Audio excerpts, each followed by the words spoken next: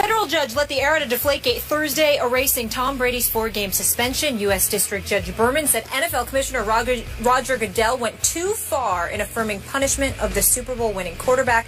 The suspension was premised upon several significant legal deficiencies, Berman wrote in his opinion. I want to focus on Tom Brady, though, now. Shannon Sharp, Mark Schler, Skip Bayless, Molly Karam back here with you. We talked about, Skip, Brady's fighting to clear his name. Yep. Do you think people's opinion might have changed and your opinion changed in terms of your confidence in Brady in clearing the tarnished name?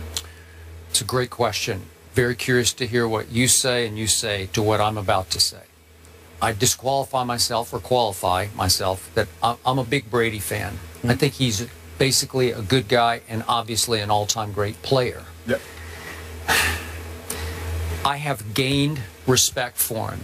As much as I already had, I've gained respect because I talked to 3 friends of his 2 days after the Wells report came out. And I sat right here and told my partner, Stephen A. Smith, Brady is prepared to fight this to the legal death.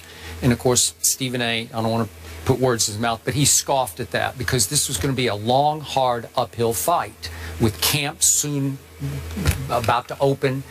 And it took an enormous amount of willpower on this man's part while his friends are telling him, you've got to fight back publicly. You got to do a media session. Come out swinging. Say, I didn't do any of this. I believe he had no knowledge of this, and I believe that from the start. You can believe what you want to believe, and as you keep saying, a lot of people are just going to believe what they believe from the start, and that will never change. But his reputation was crushed over this the day the Wells report came out. He was branded in the court of public opinion nationally as a cheater who lied about it. And from that moment on, he kept telling his friends, I'm not going to fight back publicly. I'm going to fight back in court. And then I'm going to fight back on the football field. I'm going to do it with my actions. Do you know how much energy and emotion it took on this man's part to keep fighting this in court? Do you know how many hundreds of hours it took to talk to the lawyers, to background the lawyers, to go back and forth, to appear in court 3 different times, miss days of training camp that are so valuable to him that he cherishes because he cares so much about his football team. But in the end, he had to care a little more about clearing his name. I have so much more respect than I even had in the first place. He is winning the battle. He fought City Hall and won, or at least he's winning to this date. He's winning. And he took on the all-powerful commissioner, and he's winning. And I think he has a chance to win ultimately. And because of that, I think his name has been cleared as much as it could be cleared in the court of public opinion to date. And I don't think people are giving him enough credit for the resolve and the resiliency that was required to win this fight, even at this step.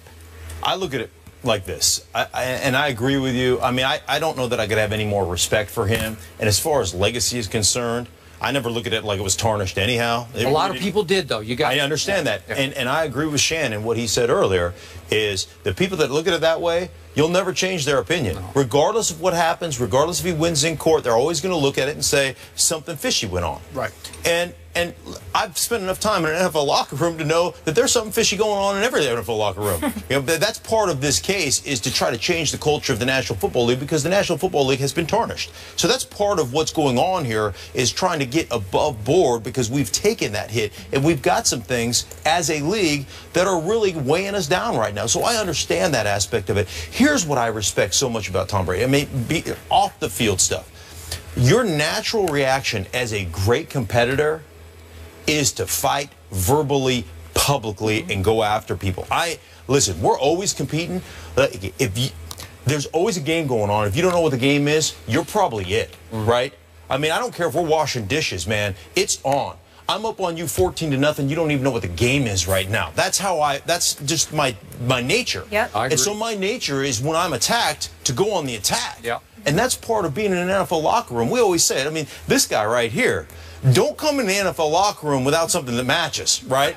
Because this son of a gun is gonna, he will verbally undress you to the point where you change your outfit before you get on the plane. Don't be Glenn Cadres with a big wide collar shirt on, because you will never hear the end of it, right? So That's part of that locker room mentality. And to be able to bite your tongue through this process and never go after the league, to not go after the commissioner, to not go after the process, to not go after anybody publicly, that says a lot about him as an individual, because that to me is the hardest thing to do. Because let me tell you something, like, I'm a good loser, but I am a bad winner. And if I was Tom Brady right now, I would have called my own press conference to talk about how good I did, right? So it's just a different deal there. If I had won that case, I'd get him with a selfie.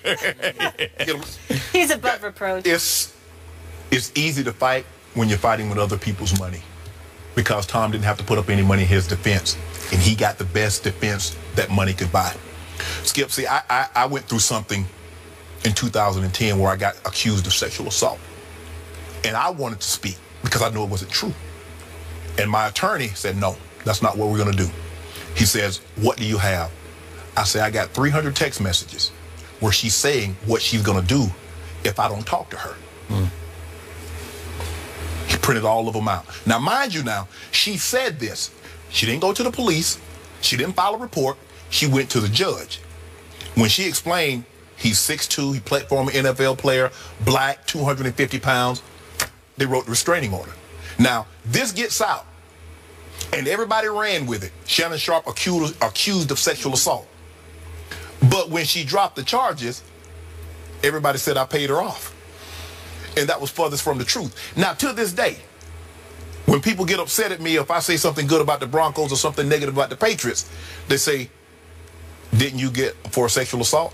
See, you can't change perception in some people's mind. Yeah. Some people, no matter what happens, the female can come out and says, I made the whole story up because I was upset at him. And the first thing they're going to say, he paid her to say that.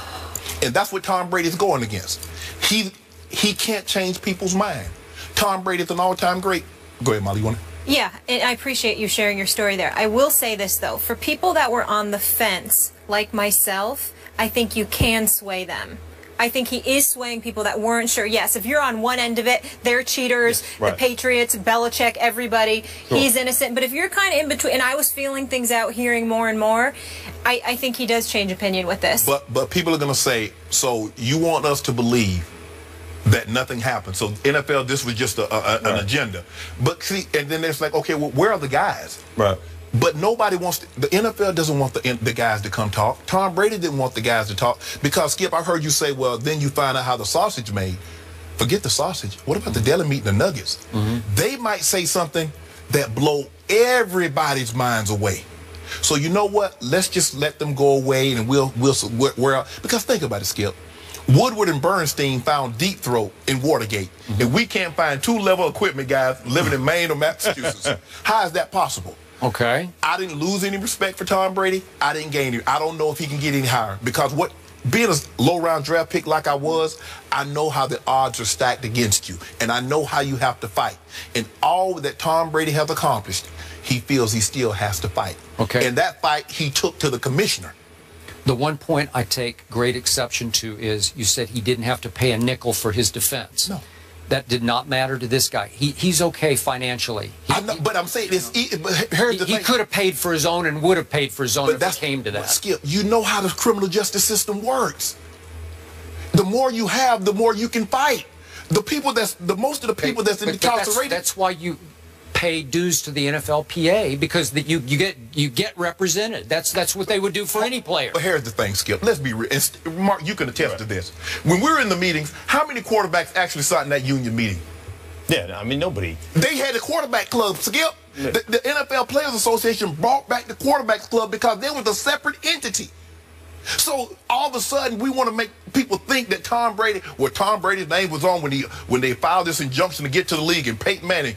That was just okay, but Shannon, service. Time is money. And do you know how many hours it took to debrief lawyers and to go to court over this? And imagine how much it cost. Okay, but do you know how many players would have just finally just given up 2 months ago and said, okay, I'll do it. If they'll give me 2 games, I'll admit some guilt and let's go forward. Nobody was going to, if somebody's going to fight for me and I don't have to pay a nickel, Stink, that makes your job a lot easier. All you have to do is just go sit down. Look, guys, I didn't do anything. I don't have any knowledge. I don't know what the NFL is talking about. Yes, I know these guys, but I didn't tell them to take that PSI under 12.5. That's not what I did. Okay, so you're saying the NFLPA would not have represented any other player the way they're representing Tom Brady? I'm saying they did, but I'm saying you make it seem like he fought.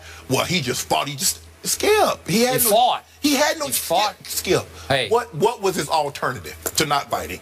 And I think one thing in the whole fight is it's more than Tom Brady. He has put himself out there. It's not just about clearing his name or basically not getting besmirched by the National Football League from a legacy standpoint, but it really was for the whole league in general to say, dude, you got to be the forefront. You are the face of this league. Yeah.